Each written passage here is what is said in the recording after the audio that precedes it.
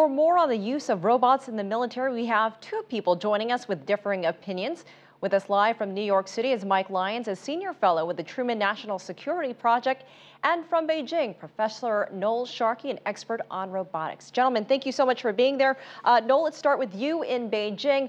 There are more drones in the world than ever before, and we just saw that story about these military-type robots, these autonomous robots, and it appears we're beyond drones now.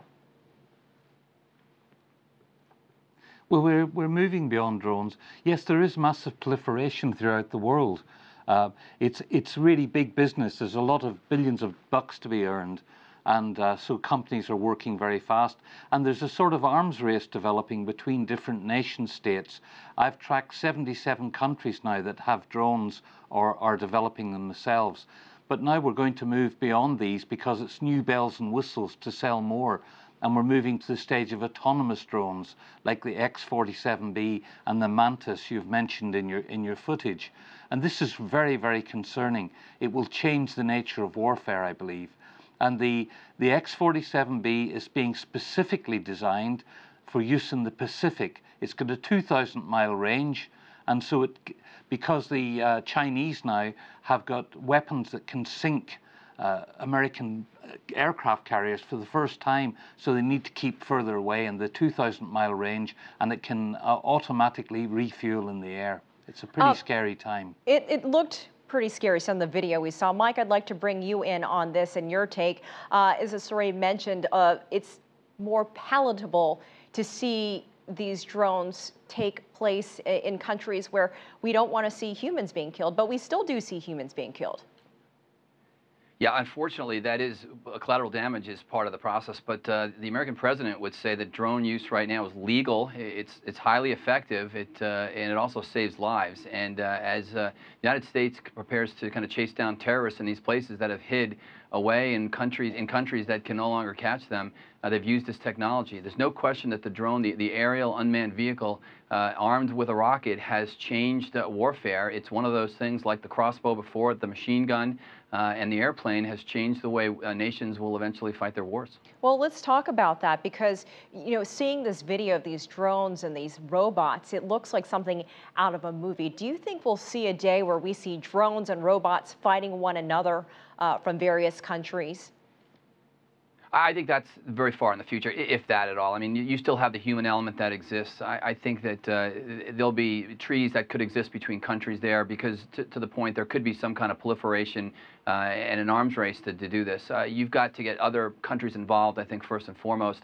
But to get to that level, I think, is pretty extreme, and I think we're very far away from that spot.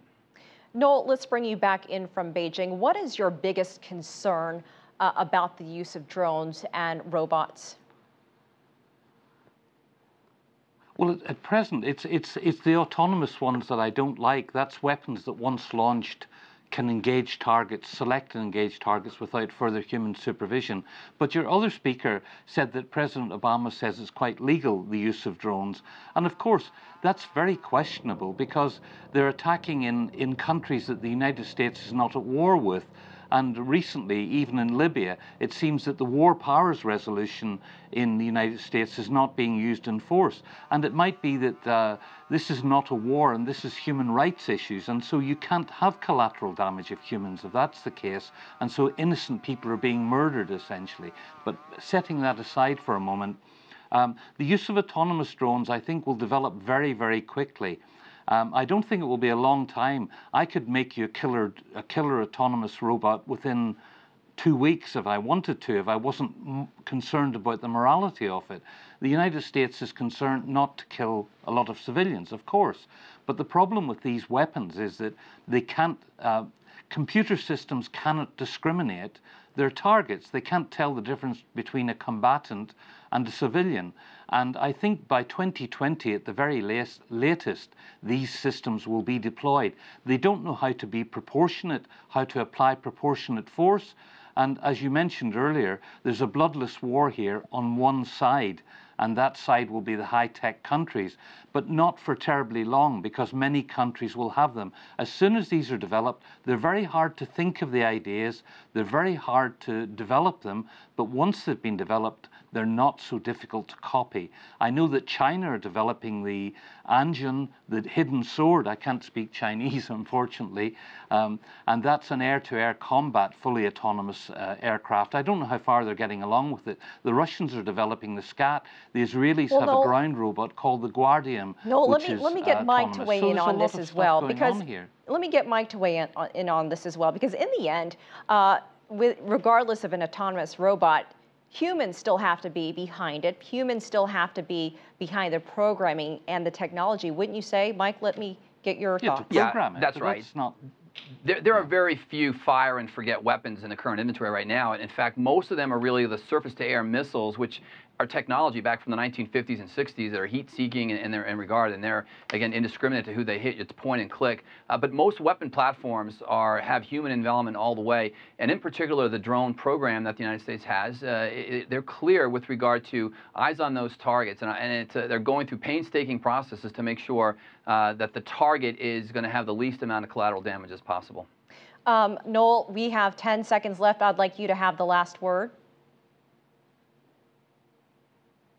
Well, I wish that what Mike was saying was absolutely true, and I fear it isn't. I think we need a new national treaty to prohibit these dangerous weapons before they get out of hand.